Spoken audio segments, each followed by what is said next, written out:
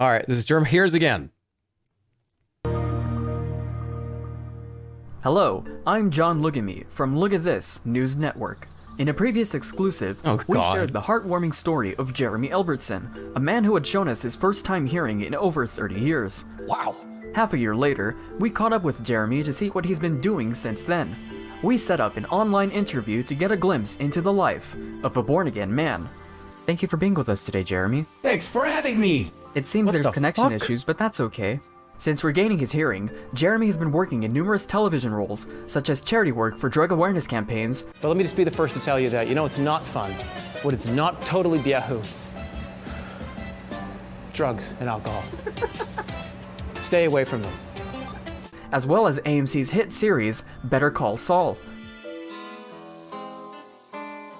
Better Call Saul, spoilers potentially ahead.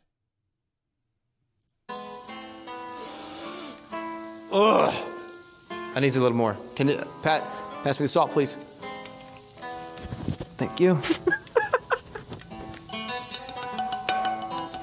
Very good. That's a patty. 2 chops coming up, 2 chops.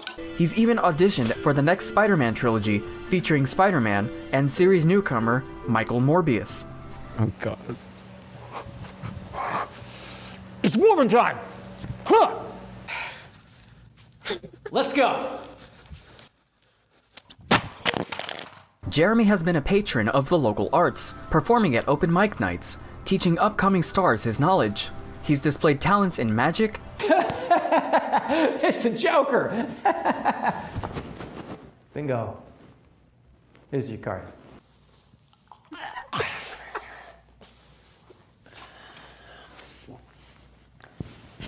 Thank you. And show tunes.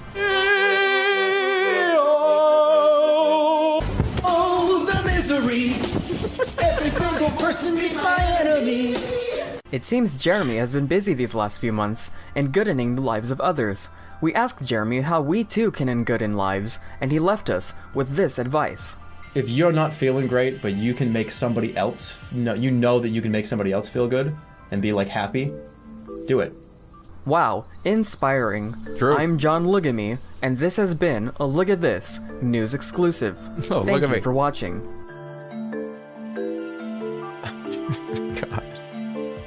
God.